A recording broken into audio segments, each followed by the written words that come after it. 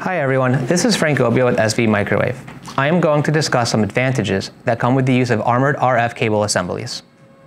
SV now offers an interlocking, stainless steel, crush-resistant outer armor for our most popular RF cable types. These are able to handle loads of greater than 1,000 pounds. SV's armored cable assemblies are an ideal choice for any harsh environments, such as industrial, military, or ground-based deployable systems.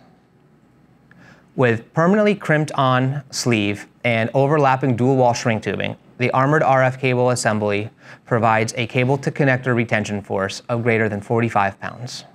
Here is an example of one of the RF armored cable assemblies. You can see that underneath here is where we have the overlapping dual-wall shrink tubing that enforces their retention force requirement. And these also fold very, very well.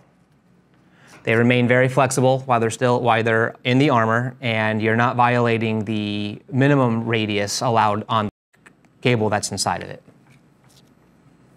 A second option that we have is the partially armored, partially not armored. You can get this in any ratio that you want, not just the 50-50 that you see here. And this is applicable in systems where you need the flexibility inside the back end of the system and the armored part trails off out the other end.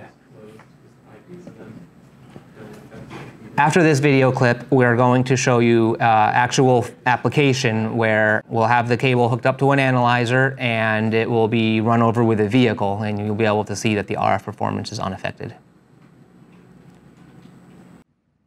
Here's the video of a 5,000-pound forklift running over the armored cable. The close-up view is the analyzer, and right behind the analyzer you can see that the armor did not compress in any way with the 5,000-pound forklift, and we also maintained our RF performance.